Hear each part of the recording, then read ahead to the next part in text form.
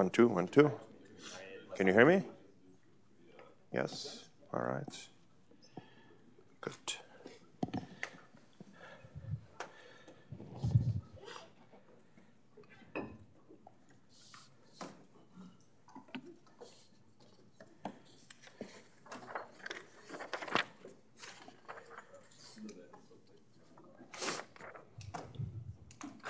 All right, whenever you want. Good morning, everybody. So let's get started with our first lecture of the day, which will be Thomas's last lecture about generalized symmetries. All right, thank you. Okay, so we have a little bit of cleanup to do from yesterday, and then we'll launch into the last topic of today's lecture, which will be looking at some non-abelian gauge theories and trying to see what we can say about them from the perspective that I've been adopting. But let me remind you that we were discussing still QED, scalar QED, so U1 gauge theory, with two flavors of charge 1 Higgs fields, which I called HI. I is a flavor index. And these have electric charge 1. And we said that this model has a global zero-form symmetry, which is SO3, the SO3 flavor symmetry.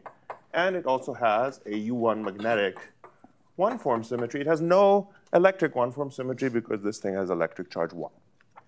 Okay. And the SO3 flavor symmetry is fractionalized on the H's, which transform projectively under SO3.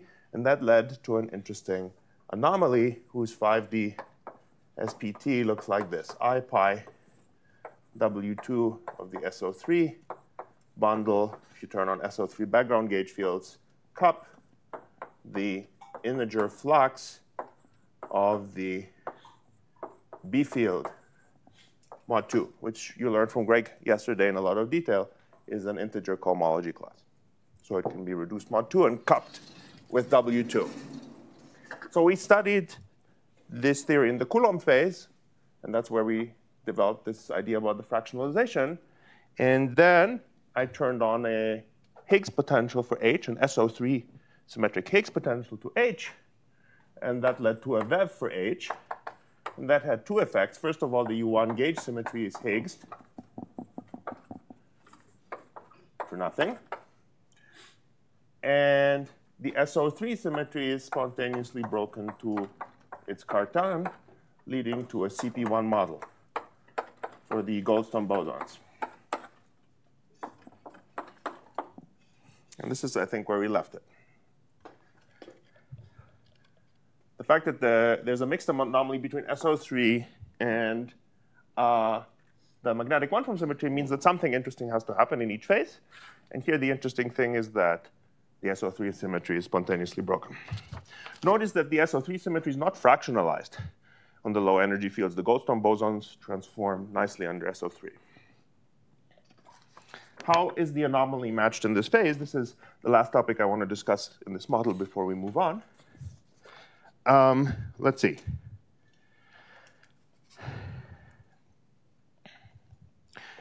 So this is supposed to be a mixed anomaly between SO3 and the U1 one-form symmetry. It's clear how the SO3 acts on the CP1 model. It's just the isometries of CP1.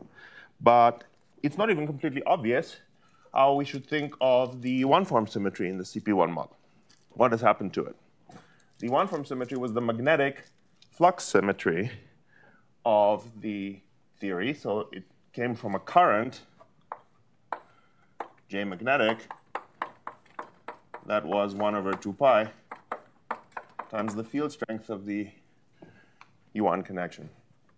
What happens to this field strength? 1 over 2 pi times this field strength. It flows to the volume form, to the Kähler form of the CP1 model under this Higgsing procedure. Pulled back to space-time using the CP1 fields. So this is a closed 2 form in space-time. And that's the thing that represents the 2 form current in the CP1 phase. So you see the CP1 model does have one-form symmetry. In fact, U1 one-form symmetry. And the way that the background field B couples to it is via wedging with the Kähler form of CP1. Normalized so that it has periods in in Z, the way I've defined it, right? 1 over 2 pi fs periods in Z. Sorry, maybe I understood. Yeah. How do you see that this is true? Well, you can do it explicitly if you want to, but it is also the only closed two-form in the low-energy model. And, well, the only closed two-form in the low-energy model that has a chance of having interesting charges when you integrate it. Because when you integrate this over 2 cycles in space-time, it measures the winding number of the pion fields from that 2-cycle onto CP1. And those winding configurations, which sometimes you would call skyrmions, are, in this case, skyrmion strings that represent the magnetic vortex strings of the theory in this phase. In the theory with only one Higgs field, we didn't have a low-energy CP1 model, and the vortex strings were there, but they didn't have any remnant in the low-energy theory. Here, the vortex strings actually show up as solitons in the low-energy CP1 model. This is just saying it's a magnetic monopole, essentially. No, it's not a monopole. It's codimension. It's a string. It's one-dimensional in space. It would, right? Because the CP1 is a two-dimensional manifold. And the thing that you get by integrating this over some 2-cycle in space-time is the winding number from the fields on that 2-cycle to CP1. So you should think of this 2-cycle as the transverse direction to the string. If you were in 3 dimensions, you would say this is a skyrmion particle. In 4 dimensions, it's a string. Yeah. This is, in QCD, there are also skyrmions, but they're skyrmions of S3, which is 3-dimensional, and therefore they're point particles, and they're baryons. But here it's a string. OK. So this model, in fact, does couple to the B field. And because of what I told you here, I didn't check it for you explicitly, but you can check it. It's algebra. You literally just plug in, and you'll find this result. Because the anomaly was matched by the coupling of B magnetic wedge F, this anomaly matching will persist once we flow to the CP1 phase. So this is how that works. Now, because we are in a Higgs phase, the U1 magnetic symmetry is unbroken, right? So this is unbroken. And these charged skyrmion strings are precisely the confining, or the magnetic vortex strings of the model. I think I already said that. Let's see, is there anything else I want to say about this model? Yeah? Do you assume that the unbroken U1 symmetry is anomaly-free so that you can match all the anomalies by the CP1? Yeah, you can check that. I think I mentioned that yesterday, and maybe you also heard it last week from Nadi. If you break SO3 to U1, this anomaly trivializes. So the U1 subgroup is anomaly-free. Right.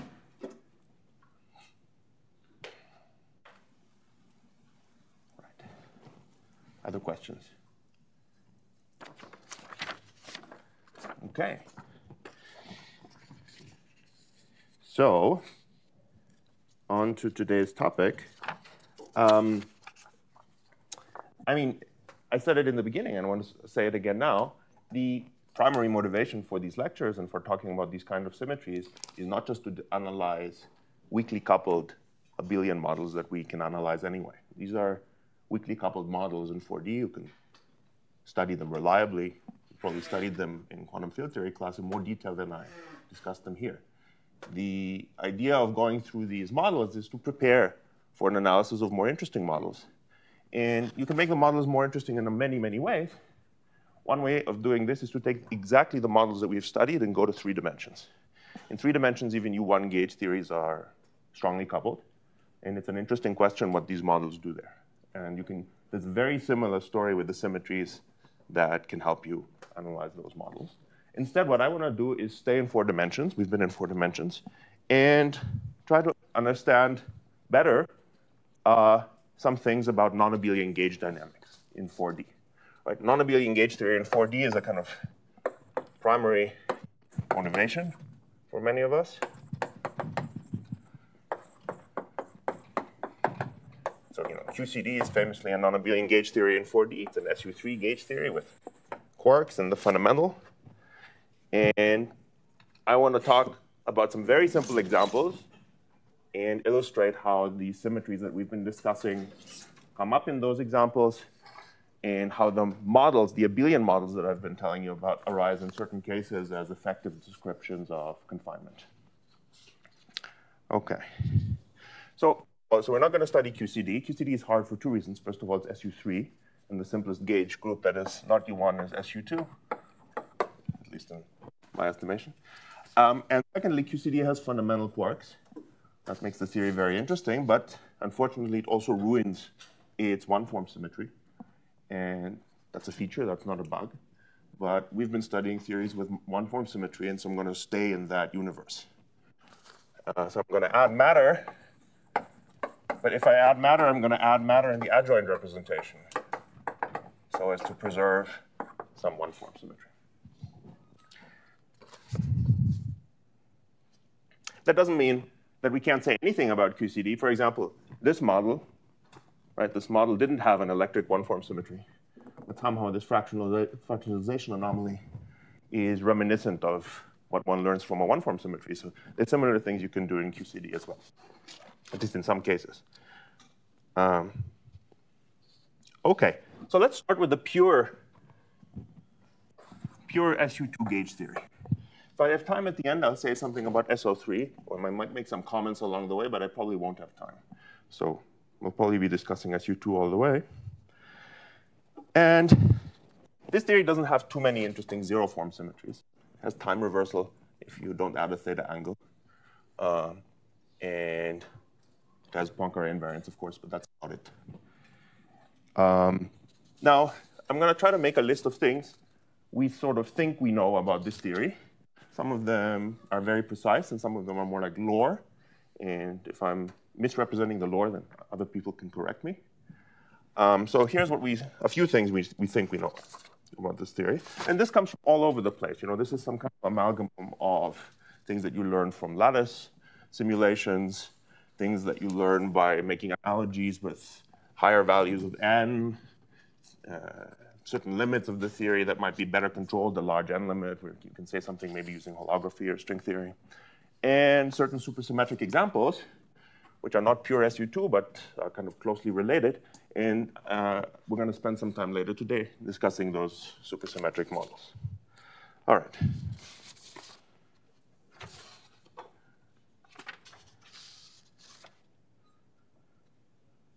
What happened?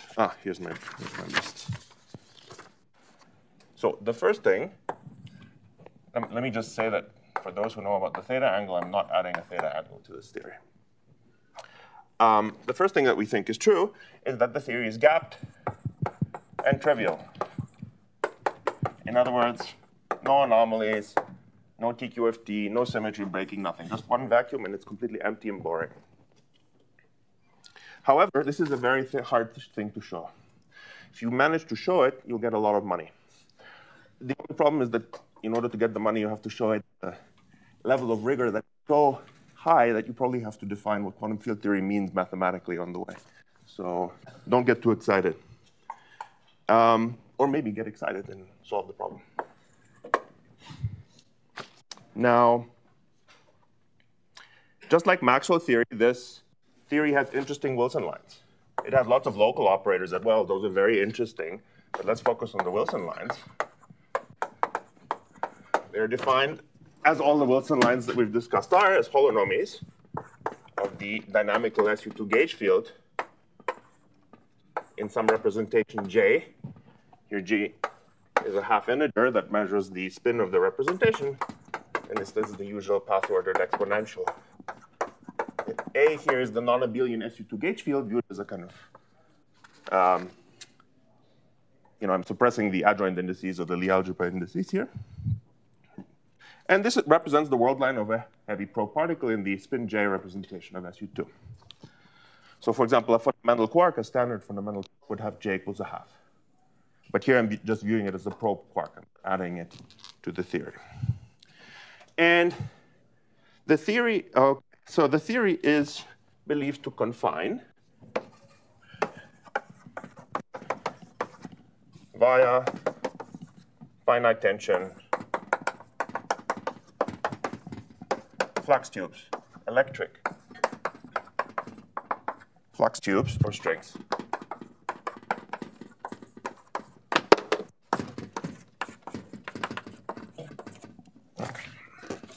Now, the last statement is a slogan that I'm sure you've heard about. But given all the things that we've learned, we can make it much more precise.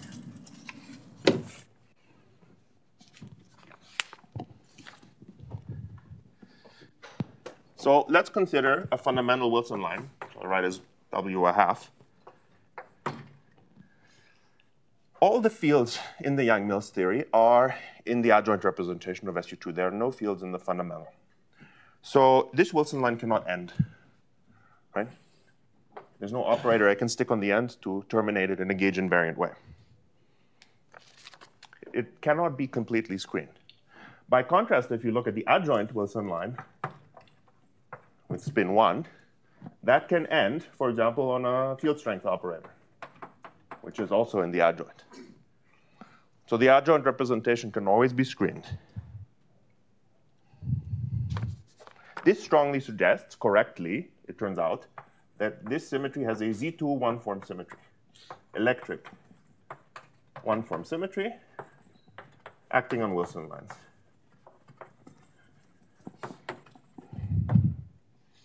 It assigns a non-trivial sign to half-integer spin lines and a trivial sign to integer spin ones. Just a small side comment. In any pure gauge theory, there's always an electric one-form symmetry associated with the center of the gauge group. Here, Z2 is the center of SU2. In U1, the center was U1, and there was a U1 one-form symmetry. So in SUN, it would be Zn. Very good.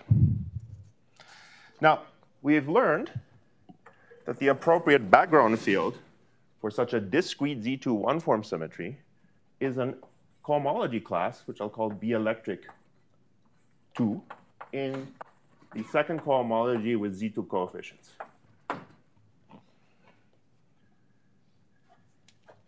So in order to describe the coupling of the theory to this background field, I somehow have to say something about how to couple the theory to such a cohomology class.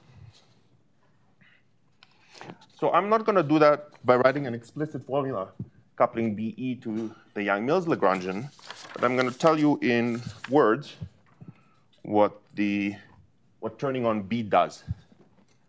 Remember that we discussed yesterday at great length the difference between SO3 bundles, well, at great length, I should say, in no detail at all, the difference between SO3 bundles and SU2 bundles.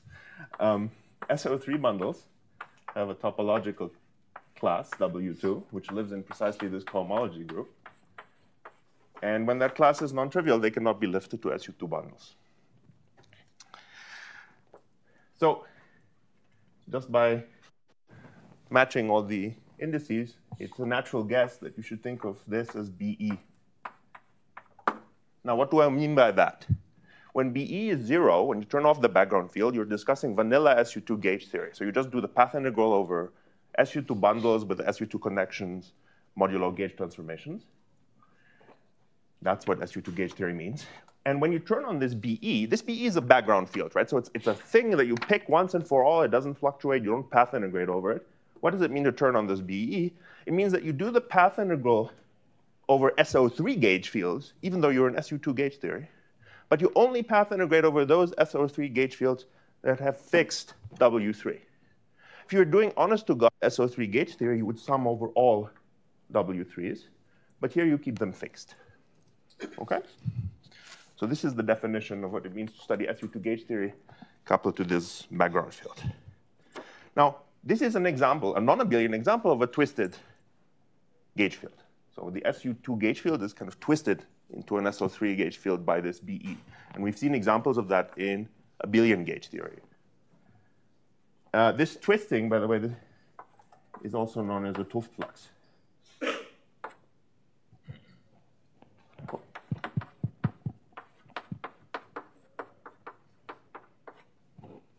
It's kind of like a discrete magnetic flux. Very good.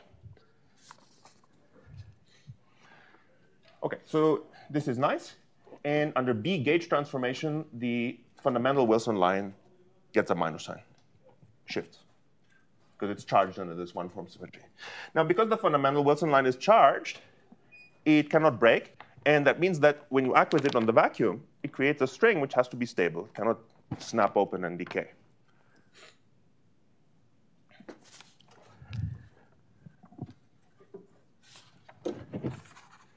Well, maybe I'll actually leave this up, so I'll refer to it later.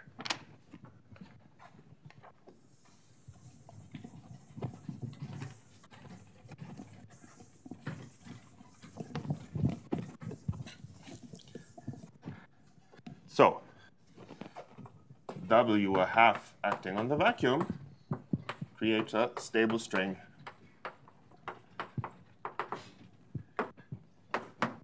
And this is an electric string because we're acting with a Wilson line, which creates electric flux. So this is an electric flux tube.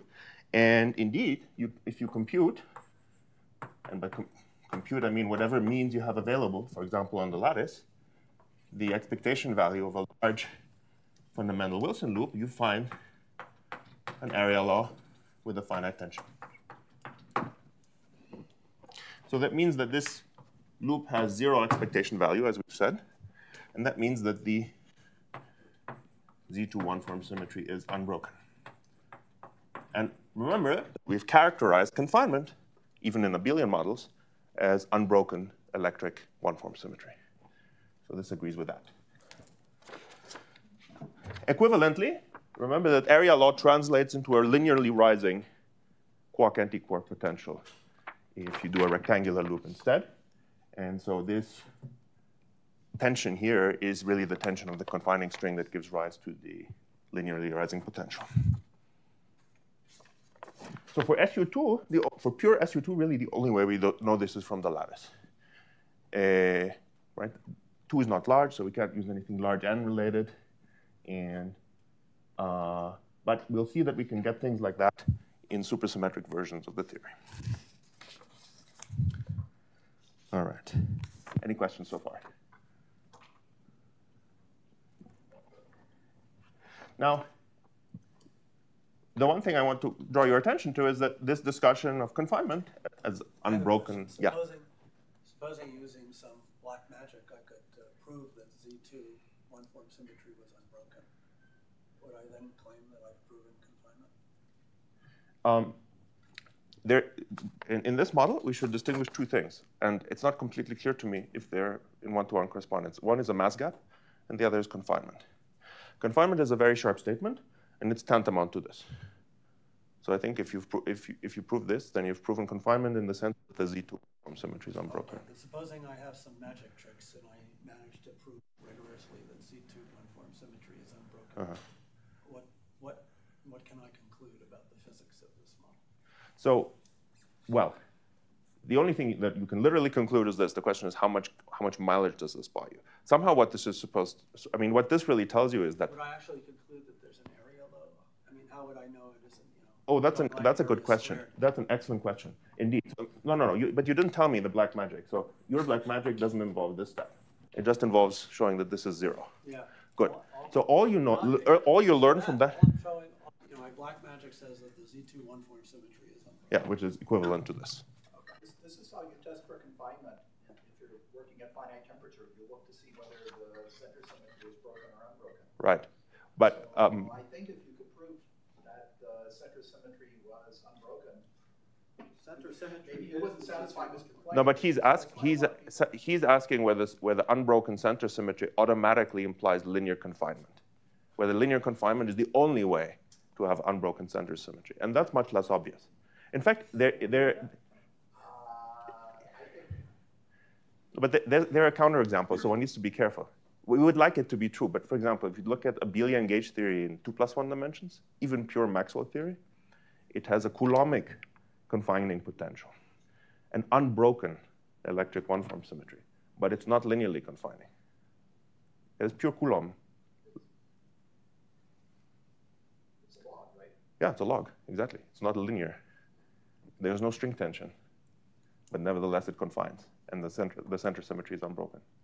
So in 4D gauge theories, this doesn't seem to happen, but I don't know how to prove it. That would be an excellent intermediate step. So it would be great if you could show that this implies finite tension, area law, And the second thing is, what's the relationship between unbroken center symmetry and mass gap? That's also not obvious. You might say, oh, well, obviously, if you have confining strings, then everything is confined. But that's not correct, because these confining strings only confine fundamental quarks. And there are no fundamental quarks. So what does that have to do with mass gap? All right. So the good news is that not everything has been understood yet. There's still much to do. All right. So the thing I want to draw your attention to, which we'll come back to shortly, is, of course, that we have discussed an example of a model that has a symmetry breaking pattern like this, an electric one-form symmetry that is then unbroken. And that was the model of a U1 abelian Higgs model, but with magnetic charge. And if you have magnetic charge, then you do not have a magnetic one-form symmetry, but you do have an electric one. And that one is unbroken in the Higgs phase. So there's a parallel between confinement, electric confinement, and magnetic Higgsing. I already mentioned that. And the question is whether this analogy is just a nice analogy, some nice words. These words were said by people long ago.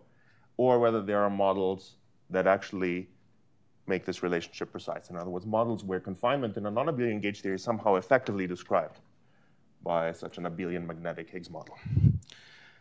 And indeed, this happens in certain supersymmetric versions of SU2 gauge theory, most famously the one with n equals 2 supersymmetry studied by Zyberg and Witten.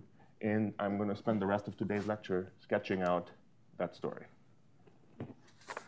So I'm going to move on to supersymmetry unless there are questions about what I said just now. Yeah? Can you just comment on the law that like it is trivially gapped? Well, are you asking about the statement or why people believe that? Yeah, I mean, is something you say that is not proved rigorously? Well, it's not proved mathematically or analytically. I mean, if you do lattice simulations and you compute the spectrum of particles, you'll see that they're all gapped. The glue balls have a mass gap. So we definitely believe that this theory has a gap.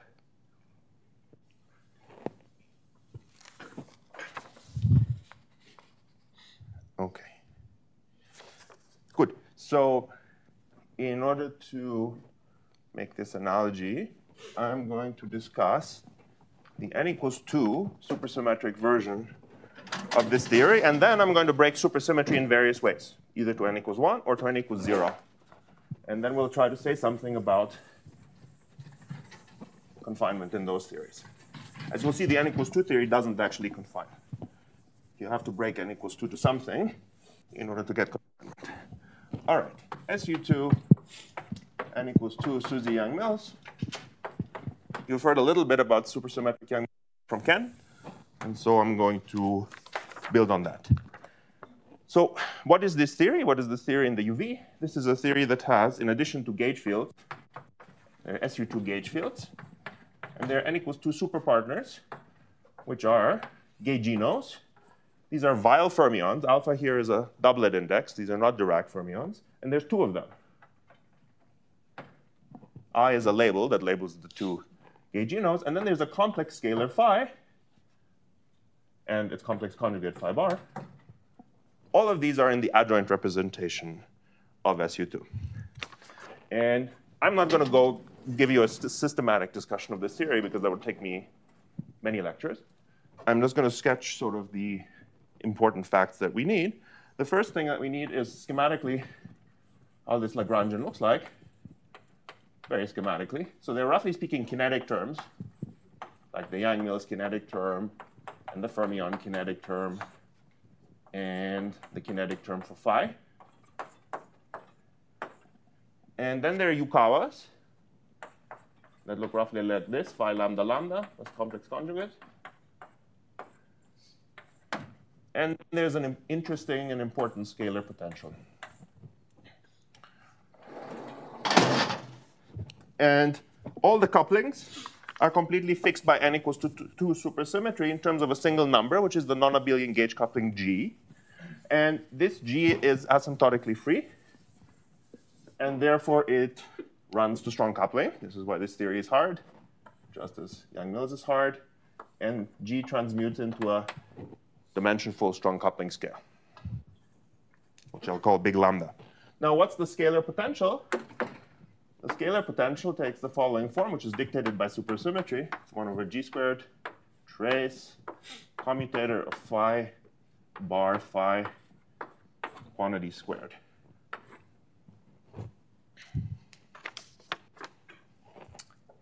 All right, before I say something about what this theory does, let me make a list of important symmetries that it has.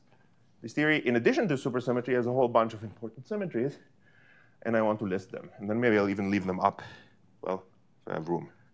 So first of all, there is an SU2R symmetry. There's an SU2R symmetry under which the lambdas, the gauginos, are doublets. So the lambda i's are in the fundamental of this SU2R symmetry. This is called an R symmetry because it also acts on the supercharges, but that will not be so important for me.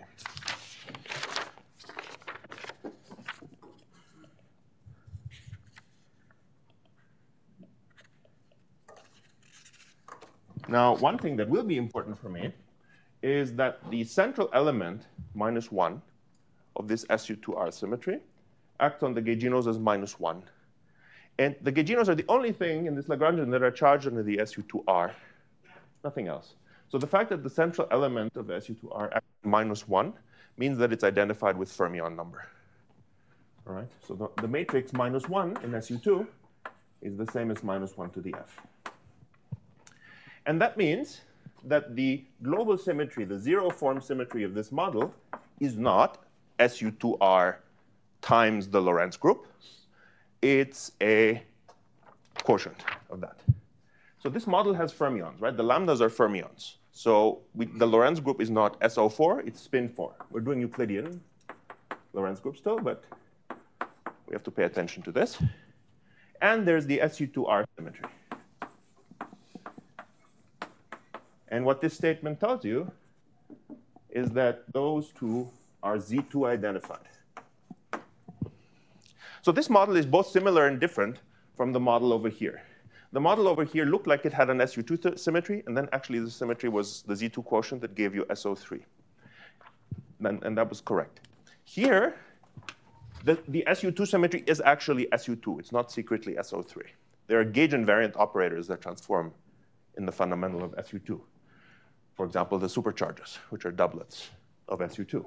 However, this selection rule that all gauge invariant local operators that are doublets of SU2 are also fermions means that there's a Z2 quotient between the space-time symmetry and the SU2 symmetry.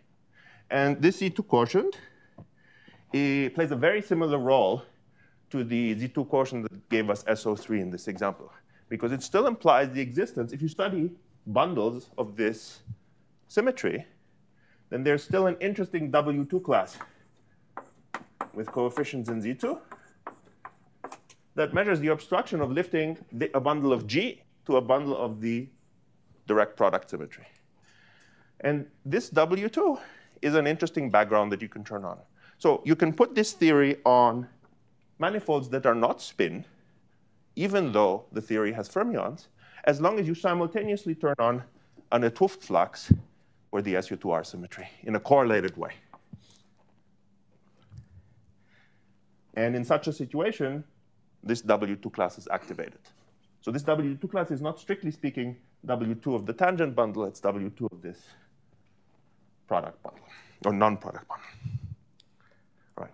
In a small comment for those of you who know, this is closely related to what happens in context of topological twisting. When one topologically twists the theory to put it on a curved manifold, one correlates the SU2R background fields with the geometry of the manifold. And in particular, one has this global identification.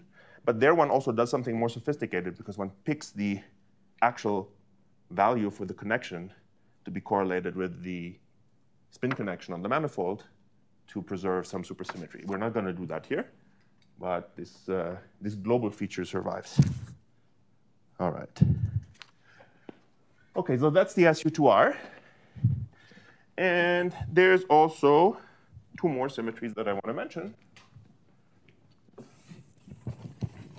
One is a classical U1 axial symmetry, which acts by phases, both on the scalar field phi. Let me call it U1 axial. Sometimes people call it U1 little r in supersymmetry.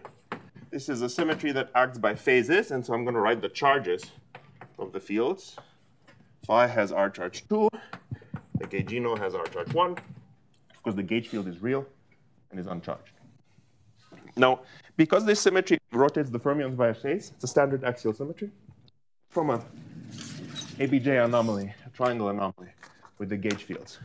So quantum mechanics, this U1 is a fiction, and it's explicitly broken to Z8. The 8 is a combination of the coefficient in the triangle diagram, which comes from the fermions in the loop, and the units in which the SU2 instanton number is quantized.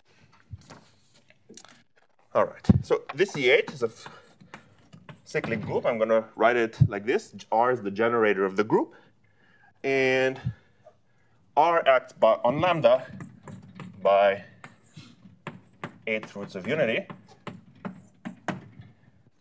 And that means that R to the 4 is also minus 1 to the F. Expressions that say R equals lambda, R of lambda equals two different things. Yeah, good. This is multiplicative. This is charge, Q bar. And this is the exponentiated generator. We won't need this because it's not a symmetry anyway.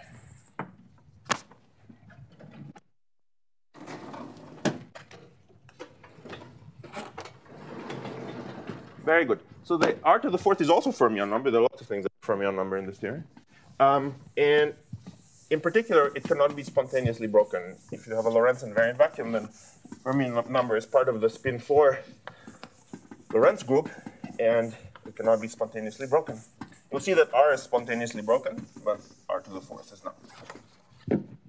OK, very good. And so that was the U1 axial. And then, of course, there's the Z2 electric one-form symmetry, which survives because all the fields are adjoint. OK, any questions about the symmetries? Good, so let's try to discuss what this theory does in the infrared. A clue is the scalar potential that I wrote over there, which sets the commutator of phi and phi bar to 0. And this leads to a family of flat directions that in some gauge you can write like this. So you can solve this condition with complex A. But the better and more gauge invariant way is to use the expectation value of some local gauge invariant operator. So you can use the operator trace phi squared, and it's related to this A to A squared. This U is a complex operator, and it's a chiral operator of the n equals 2 theory. So it's protected by supersymmetry. I think Ken told you about chiral operators. OK.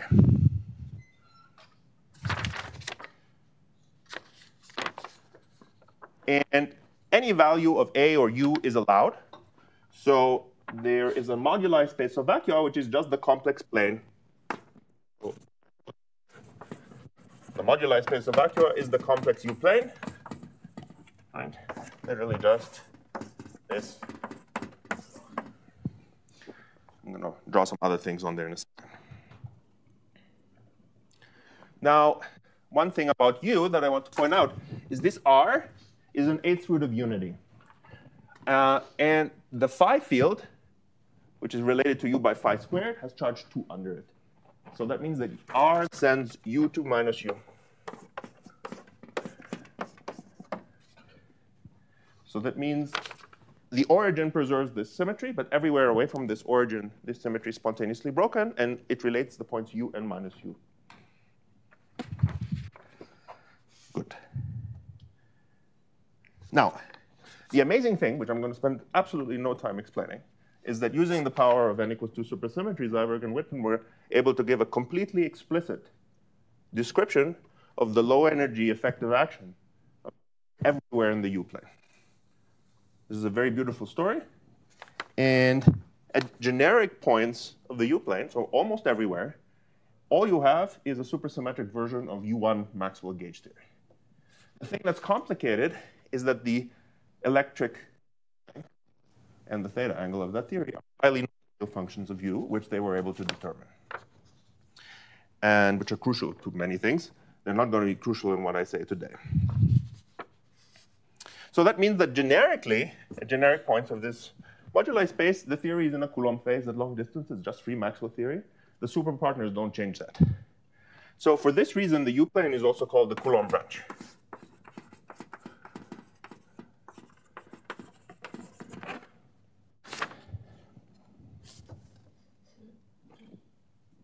Yeah. So here is the vacuum of the U-plane, or do we have to mod out by the points which get mapped to the inverses? No. This is a global symmetry. The question was whether we should mod out by this Z2 that sends U to minus U. The answer is no. This is not a gauge symmetry. This is a global symmetry. That's why it's a good idea to use U, because it's gauge invariant.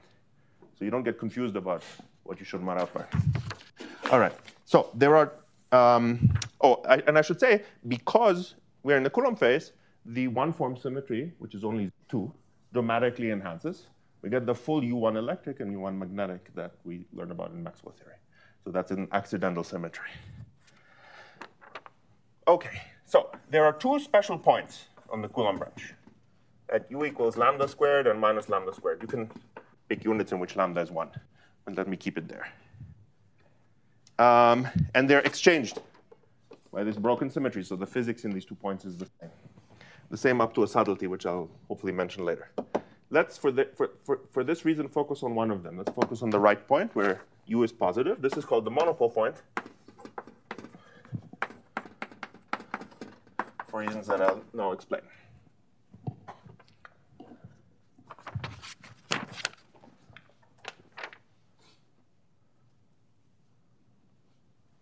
Well, maybe I can erase this, and I'll just keep the upper board.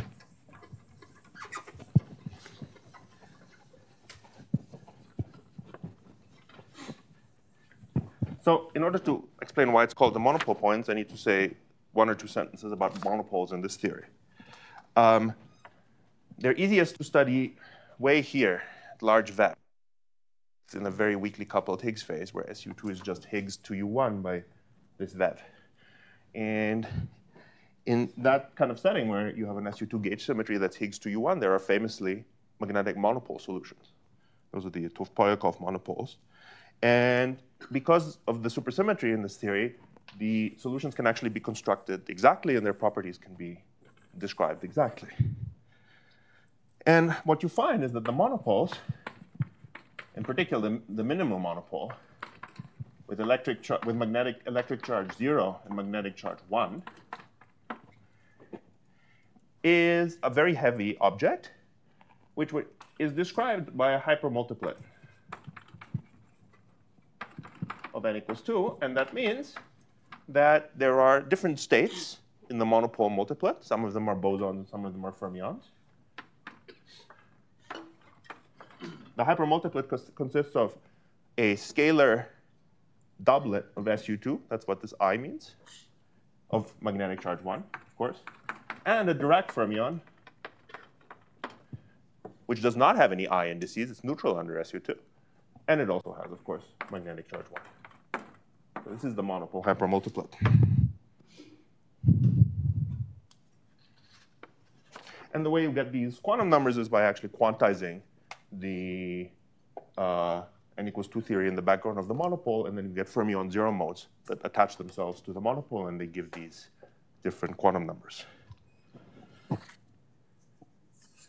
And at very weak coupling, or far out on the U-plane, these monopoles are much heavier than the W bosons of the theory. Yeah? Sorry, I thought you started with your theory without any hypermultiplets, and now where did this? This is not a hypermultiplet field in the Lagrangian. This is a soliton.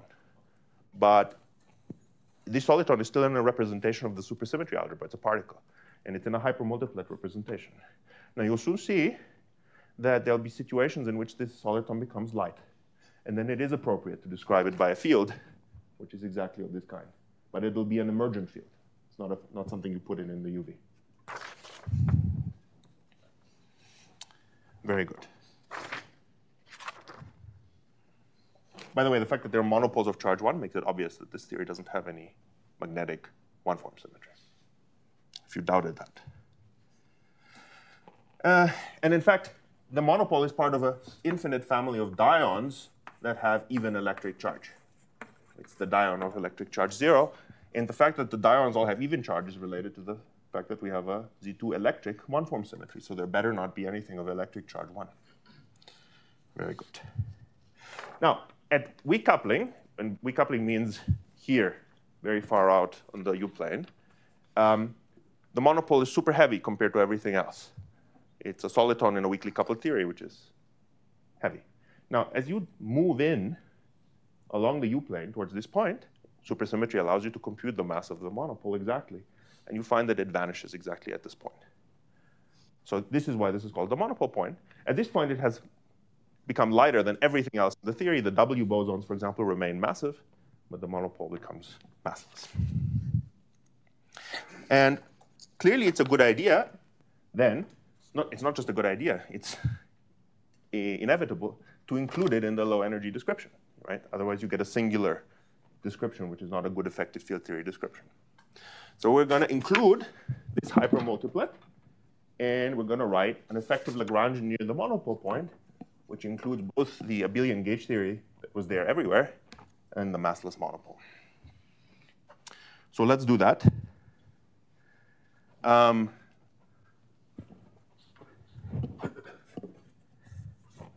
Now, the one caveat I will make is, of course, because this is a magnetic monopole, I'm going to write it in a duality frame where it looks like a standard electric charge. So I'm going to write an effective description for the monopole where I'm using the dual magnetic gauge field. Right? We already said these things in the non-supersymmetric abelian Higgs model.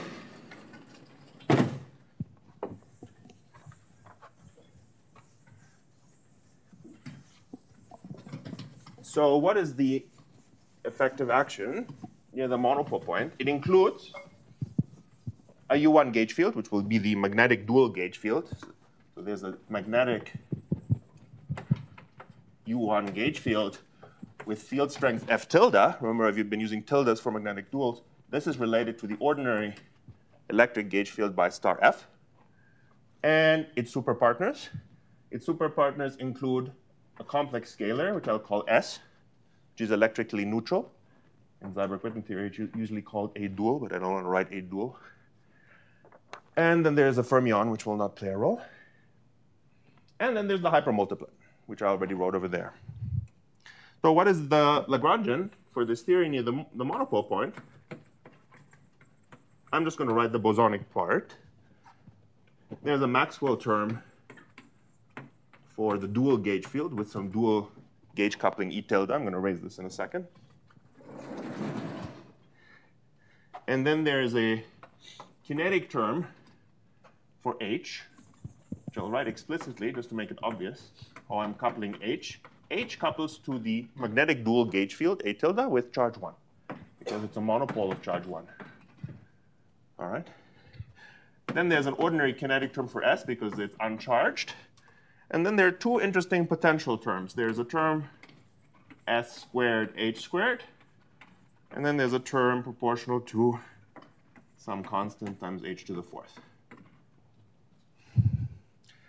This is the n equals 2 supersymmetric effective Lagrangian, at least the bosonic piece of it, near the monopole point. So here plus fermions.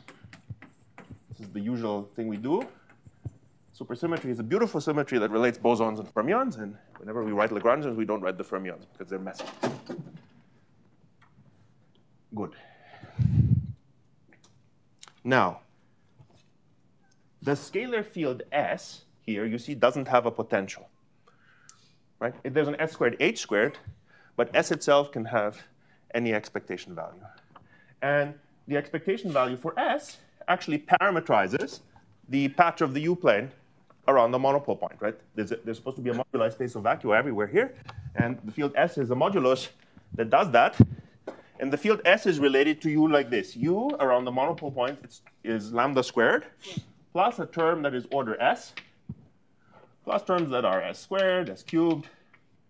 There's an infinite power series here in S with coefficients that Leiberg and Witten computed. These higher order terms will not be important for us. So the monopole point is S equals 0. Right? Because it's at U equals lambda squared. And that's good because if you look at this Lagrangian, this S squared H squared term means that if S gets a VEV, H gets a mass, which is exactly S. And the monopole was supposed to be massless at the monopole point, which is therefore at S equals 0. Very good. Any questions? Now, this Lagrangian, if you ignore S for the moment, just the Lagrangian for F dual and for H, looks essentially identical to the Lagrangian I didn't write over here. So in other words, the abelian-Higgs model for a doublet of H's of charge 1 coupled to a U1 gauge field. Only difference is that here I took the H's to have electric charge 1, and there I'm taking them to have magnetic charge 1. So everything we learned about this theory, its symmetries, its phases, the symmetry breaking patterns are all the same, except you have to exchange the words electric and magnetic. Do you have a question? Yeah, I do actually. So the H to the fourth, that's part of the N equals 2 supersymmetry. Yeah, that's the D term. That's the D term that prevents H from going on a Higgs branch. D squared is E tilde. a function of S. Yes, I'm not writing that. Right, I can truncate very close to the monopole point, and then this is fine. Then all I'll get is the running of E, the logarithmic running of E induced by H. But sure, yes, absolutely. OK. So by switching the labels electric and magnetic, I'm going to copy everything we learned about this theory and apply it to this case. First of all, that's already obvious, there's no magnetic symmetry because Q magnetic is 1 for the Higgs field. Right? We have a monopole of charge 1. But we have what should be called an electric symmetry, a U1 electric symmetry. What is this U1 electric? It's the magnetic symmetry of the dual gauge field.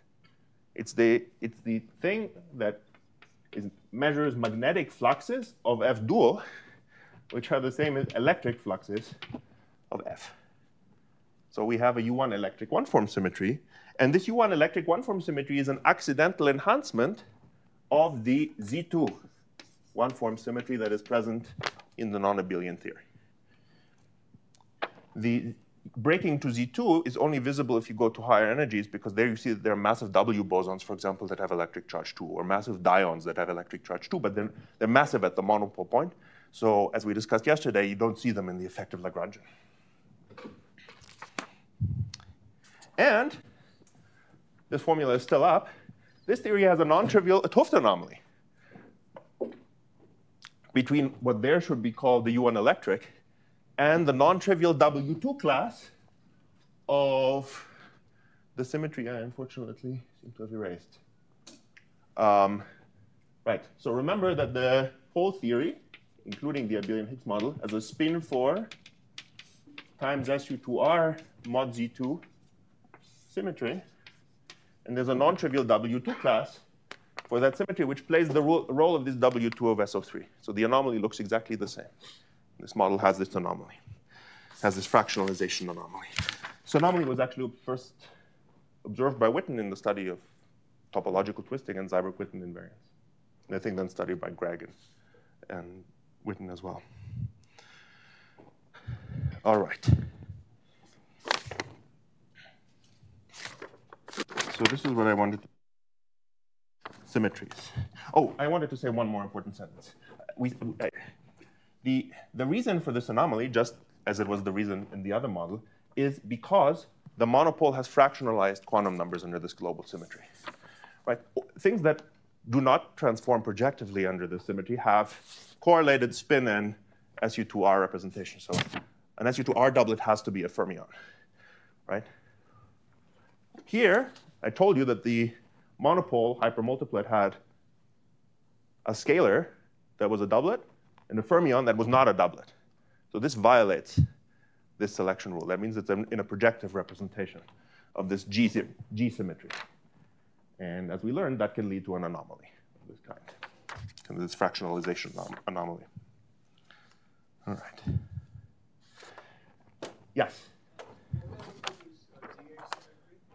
The what? The Z8 symmetry is spontaneously broken because we are at the point on the Coulomb branch where U is non-zero. It's spontaneously broken to its Z4 subgroup. Right. We could still map it to some other. Yeah, the other point is this point, which is called the dione point. And you can use the broken Z8 to relate these points, right? And because it's a broken symmetry, that means the physics at these 2 points is completely identical. It doesn't look identical because the particle that becomes light there is a dione of electric charge 2 and magnetic charge 1. And here it's a pure monopole with electric charge 0. And there's an important global distinction between them, because if you bring them together and you compare them, you'll find that they are mutually non-local. So there's never a duality frame in which they look purely electric together. But individually, there's always a duality frame in which they look purely electric. So the effective model that describes the dione point is completely identical to the one I wrote. There's one important subtlety, which I may or may not have time for. So if I don't mention it, then you can ask me about it. I think you're working in flat space here. So far, I'm working in flat space, and I haven't turned on any background fields. So I have a comment on a question. So if I were to turn on a metric, then there would be a coupling to the Euler character and the signature. You would probably say something about A and C, I guess. Yes, sure. Those can be computed in kind of a roundabout way, those couplings. Right. They're not. My question to you is that useful for anything that you like to do? It's not going to be useful for anything I'll say here, but it is useful for something, and I tell you why. Because these are n equals 2 protected supersymmetric terms that involve the background supergravity fields, yes. The background metric and its superpartners. Yes. When I study supersymmetry breaking, which I'll do in 3 seconds, I'm going to turn on some supersymmetry breaking masses. And in flat space, they just look like some masses. But some of those masses actually reside in the supergravity multiplet. In other words, there are vevs for scalars in the supergravity multiplet. So if you can compute those terms, then you can, which are higher order, they're derivative terms, you can study SUSY breaking to higher order. Because usually you can just study SUSY breaking at small m, where you're kind of close to the supersymmetric theory. And this allows you to go a little bit further. This has never been done in any non-trivial example, but I think it can be done. We should talk about it. For example, one could use it to study better the SUSY breaking of, say, an Argyres-Douglas theory or something like that. OK. Sounds good. We'll do all of non-supersymmetric gauge dynamics in 15 minutes. So this will probably suffice. The n equals 2 theory, you see, has a feature that the monopole mass is always positive. So it's never in the Higgs squared, the Higgs phase. So the question is, can we do something to the non-abelian gauge theory to drive it into a Higgs phase for this H? And we learned in this model that a Higgs phase for this H would be a confining phase, because it would be a phase in which this Z2 electric is unbroken. The answer is yes, you can do that, but you have to break supersymmetry, at least a little. You cannot do it in the n equals 2 theory. And there are 2 scenarios that I want to outline. The first one breaks supersymmetry completely, but it has the good feature of preserving the SU2R symmetry, which is nice because it involves this anomaly and so forth. The second scenario involves breaking n equals 2 to n equals 1. That's the one that Zyberk and Witten originally studied. So I'm going to discuss them in this order. Okay, so now that I've made my point about this model, I can erase.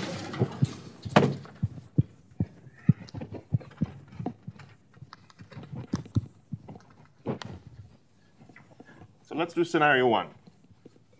In scenario 1, we would like to break n equals 2 supersymmetry to n equals 0,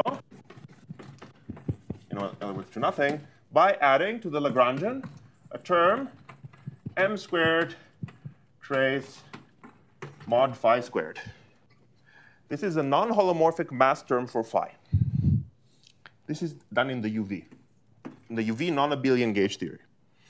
And when this mass is very large, you can integrate out phi, and you're left with a non-supersymmetric gauge theory, which is SU2 gauge theory, with two adjoint quarks.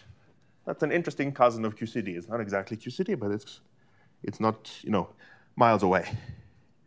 And in that non-supersymmetric language, you would say that the SU2R symmetry of the supersymmetric theory is like a chiral symmetry for this QCD-like theory. All right.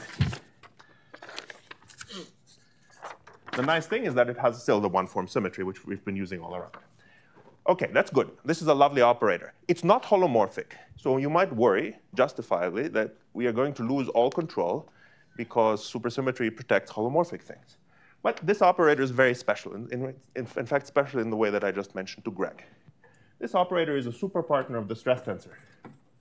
If you act with two Qs and two Q bars on this operator trace phi squared, then you get the stress tensor of the theory, which is a conserved current and sits in a short multiplet of supersymmetry and can be tracked reliably from the UV to the IR.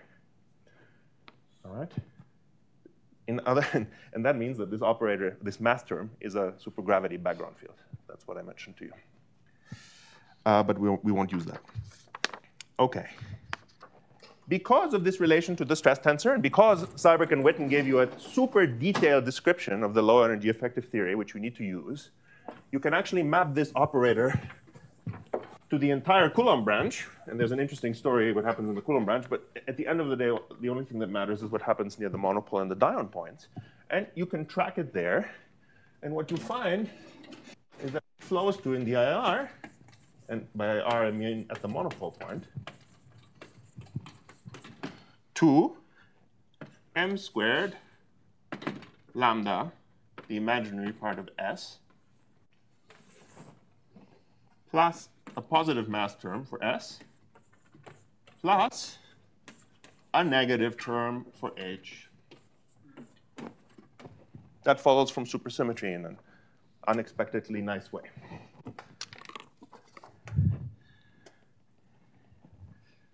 So this mass looks good, and it suggests that if we take M to be very large, then H will indeed condense, get a vacuum expectation value, and the theory will confine. There's a small comment here. This mass term for S is nice, but there's also a tadpole for S, and that actually complicates the story a tiny bit. It means that if the mass M is small compared to lambda, the tadpole actually pushes you away from the monopole point, and H is 0. So you have to dial up M to be rather large, of order lambda, until you make a phase transition to this phase where H has a non-trivial value. So actually, the physics as a function of M is not smooth. At small m, you're still in the Coulomb phase, and then there's a phase transition to the Higgs phase where H condenses. And the critical m is of order lambda, so we have to go rather far from the supersymmetric limit that is the most controlled. That's why going to higher order in m would be a good idea if we could do it. Now, once this H condenses, we just play back all the things we learned about the CP1 model that we engineered in the Higgs phase of QED with two scalars. Right? When this H condenses, the gauge field is Higgsed. You get confinement because you have the vortex strings. And the SU2R symmetry, which is the chiral symmetry in this model, is broken to U1. And you get pions. The CP1 model describes the pions. And in fact, you can show, using supersymmetry, that the operator lambda I lambda j, which is the standard kind of quark bilinear that you would expect to condense in chiral symmetry breaking, flows to Hi Hj. So it's non-zero when H gets a VEV. And the Z2 electric symmetry is unbroken in the Higgs phase or in the magnetic Higgs phase. So we get confinement.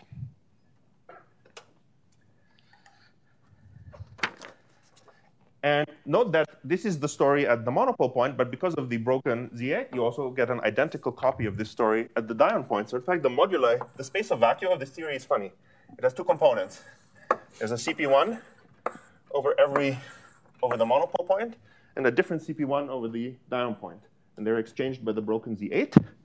And in each CP1 sector, you break SU2 to its cartan.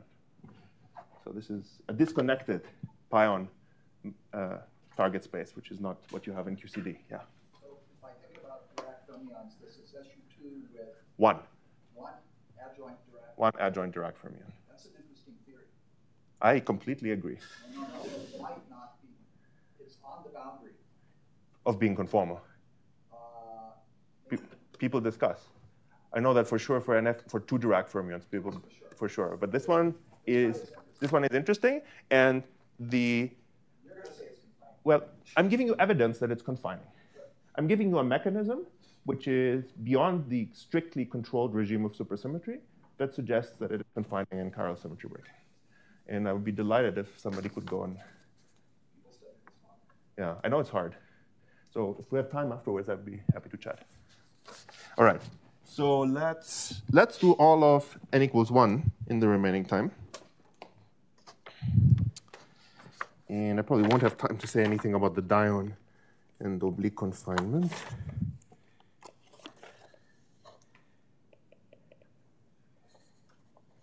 Yeah, in fact, I just said that to Tom because this scenario is nice, and you might find it compelling, but because you have to go very far away from the supersymmetric regime, of course, it's not rigorous. Now, a much more controlled and much more rigorous story, but a very similar one, appears if you do what Zyberk and Witten did, which is they also broke supersymmetry, but not to n equals 0. They broke it to n equals 1. And what they did is, so let me tell you case 2. Case 2 is n equals 2 to n equals 1. They didn't add this operator. They added the operator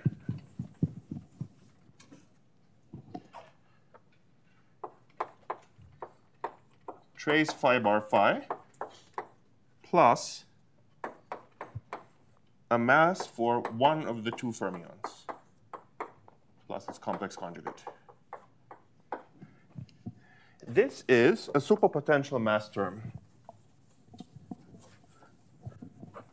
for the n equals 1 chiral adjoint that contains the scalar phi. If you decompose the n equals 2 vector multiplet into 2 n equals 1, you get a vector multiplet and a chiral, and this is a superpotential mass term. In other words, W is m trace phi squared, which is mu. And I told you U was a chiral operator. If you expand it out in components, it gives mass m to one of the 2 lambdas and to phi. And again, when m is very big, then you can integrate out these 2 fields, and you're left with SU2 gauge theory with only 1 adjoint fermion, and that's n equals 1 pure SUSY Yang-Mills, where the remaining lambda 2 fermion, which remains massless, is the gaugino of the n equals to 1 theory. Now, I have enough time to not cut corners here. When you add this deformation, you see that you break the Z8 because lambda was charged under it. But remember that lambda transforms by an eighth root of unity, and lambda also transforms under the SU2R symmetry. So you can define a generator lambda tilde, which is R, multiplied by the SU2 matrix. My SU2 matrix. I'm pretty sure I remember my SU2 matrix. Don't want to screw up now. E to the minus I pi over 4 and e to the plus I pi over 4. Right? So this is a pi over 4 rotation in the sigma z direction of SU2 combined with R. And what does this do? Well, on lambda 1, which is the term we're actually adding to the Lagrangian, the effect of R and the e to the minus I pi over 4 cancel. So this is a symmetry of the deformed n equals 1 theory. And on the other gaugino, the one that remains massless, the lambda 2, R tilde acts non-trivially. So R tilde becomes the discrete R symmetry of the pure n equals 1 SUSY Yang-Mills theory, R tilde on gaugino number 2, which is the n equals 1 gaugino. That is I times lambda 2. Because the eighth roots of unity multiply to give you an I. And so this means that R tilde is actually a Z4 symmetry. I to the fourth is 1. And R squared is the fermion number. So that thing remains unbroken. And what you probably learned from Ken is that in n equals to 1 pure Susy-Yang Mills, the gaugino bilinear trace lambda squared, which I'll write as lambda 2 in my language, gets a VEV proportional to the strong coupling scale cubed. And this spontaneously breaks this Z4 tilde symmetry to fermion number, to its Z2 subgroup. That's the story in n equals 1. Let's see how you get this story by taking this deformation and applying it to the effective Lagrangian at the monopole point.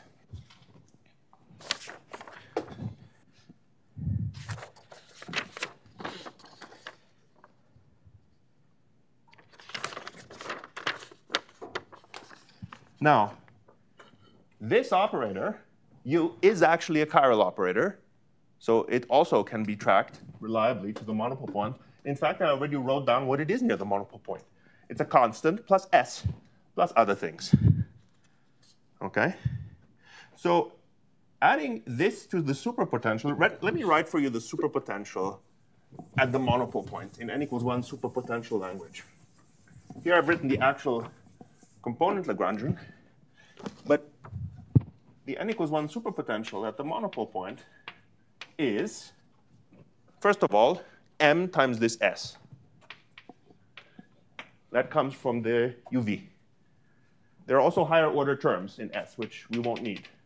Right? In the UV, you add m times U. So you add m times this entire power series to the superpotential, but only the leading term will matter. And then this scalar potential of the n equals 2 theory can be written in superpotential form in the following way. It's S times H1 times H2 bar. And it looks funny to write something with a bar in the superpotential, but in fact, H1 and H2 bar are chiral fields. H2 is an anti-chiral field, so that H bar can appear in the superpotential. And that's good because this is actually the gauge invariant combination.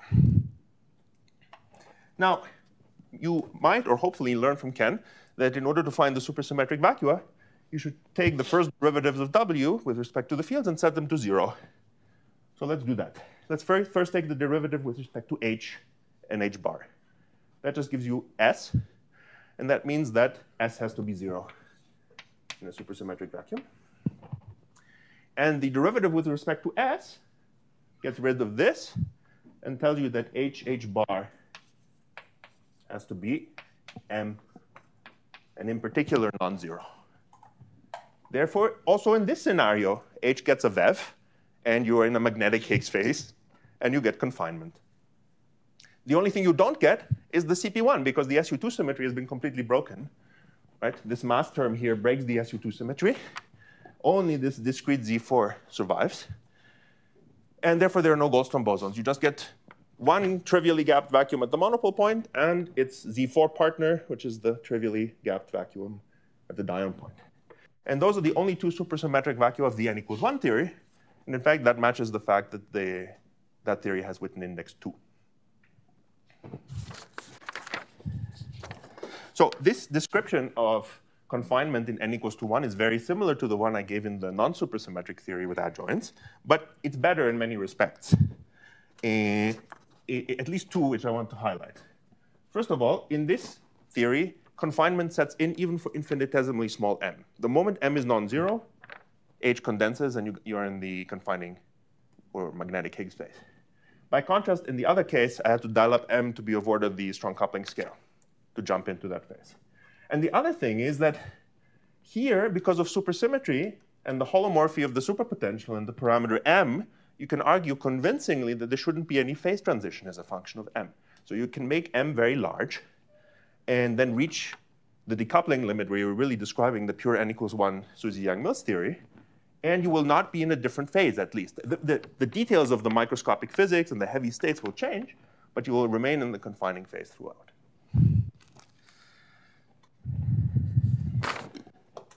I have 1 more minute.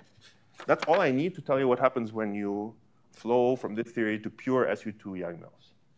you can flow from this theory to pure SU2 Young-Mills without any fermions by also giving this guy a mass, so that you break supersymmetry again. What happens when you give this guy a mass? You get pure SU2 gauge theory, and the phase of this mass is related to the theta angle of the SU2 theory.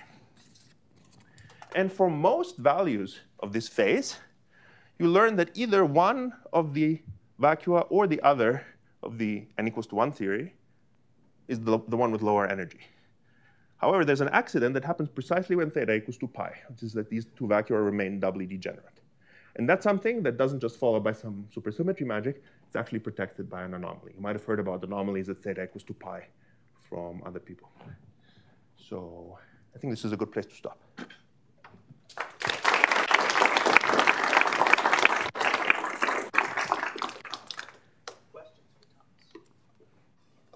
Yeah. For large M, is there some sort of string breaking that happens at some point? Well, the string corresponding to the fundamental string, so the string corresponding to the Wilson line in the fundamental representation of SU2 is protected by the exact Z2 one-form symmetry, which is microscopically exact. So this string is completely stable and will never break. The other strings, so the abelian Higgs model has strings of any vorticity. And the ones of higher vorticity are not stable. They will eventually break, and the ones of even vorticity will be completely screened, and the ones of odd vorticity will be screened down to the fundamental string. So that if you could compute a large Wilson loop in any odd integer spin representation, it will kind of look at long distances like the half integer, with the spin a half fundamental loop. Yeah. Yeah. How much would the story change if instead of SU2 we did SU2M? SU what? Just SU even. You could also do SU odd. It's also interesting. Well, the reason I specified even is because we had the Z2 that we were dealing with a lot of the time. The Z2 had nothing to do with the gauge group. The Z2 has something to do with the SU2R symmetry. So you can do the SUN version of this, and it's very interesting and very rich. And many of the same things happen, but also many more things. Yeah. Other questions? All right, well, this is the end of Thomas's lecture series. Let's give him another big round of applause for his very nice lectures.